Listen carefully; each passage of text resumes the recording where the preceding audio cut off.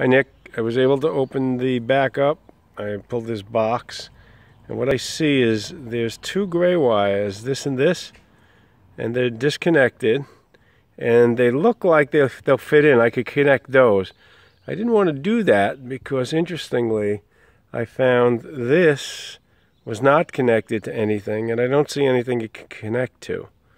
But I found this set, which is connected. So the wiring looks a little different, I think, from the colors that you had. So if you can just give me some advice. These two look like they'll connect, and I could do that. I just didn't want to do that with this dangling and not connected to anything. And then this one is connected.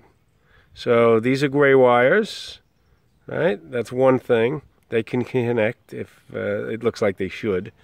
This one is just hanging. I don't know where to connect it to. I looked in here, and I didn't see any other thing that looks like it would connect to this.